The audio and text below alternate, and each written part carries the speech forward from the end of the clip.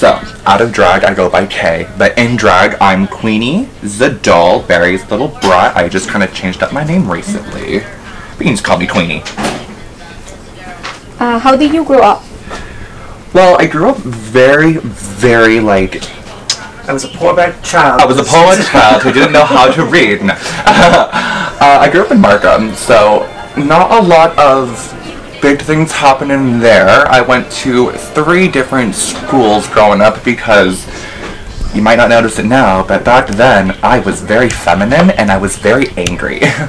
So after behavioral school and fun stuff like that, learning how to express myself and kind of be accepting of who I am really helped growing up in a small place like that.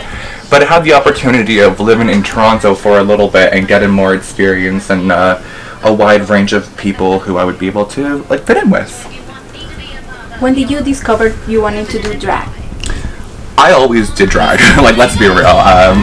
Living in Markham, I had a huge lawn next to my house, and I used to wear stockings on my head as hair, and I used to have my little Walkman with the Walkman Pack 2 for all those who are in the 80s and 90s and know what the Walkmans are.